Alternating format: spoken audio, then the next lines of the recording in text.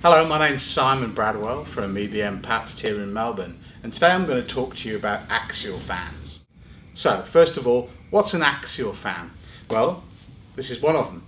An axial fan is a fan that moves air along the axial direction of the product. In other words, along the shaft. So this direction as my hand's moving here. Now obviously an axial fan can move air in two directions, either to my left or to my right. Axial fans are the traditional propeller fan that most people would know and love, and there are lots of different designs.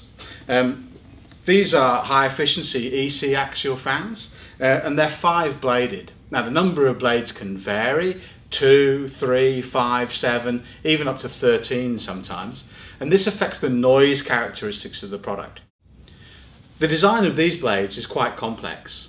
The material that we've used is a silica-reinforced plastic, and blades can be available in all sorts of different types of material. Aluminium, sheet steel, pressed sheet, as well as GRP and other composites such as this. A composite allows us to develop a complex blade, and as with this one, the blade is large and quite a complex design, but also on the end we've got a wingtip.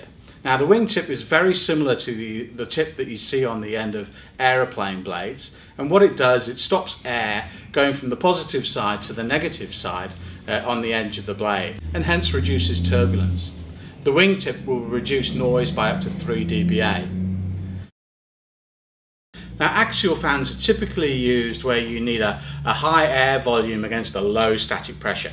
Typical static pressures are between 20 pascals and up to 180 pascals or even 250 pascals in certain circumstances. Now the fans themselves create a high volume of air and with quite a high velocity.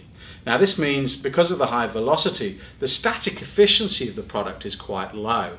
Now we can address that issue, and we can also address the issue of noise by using an Axitop.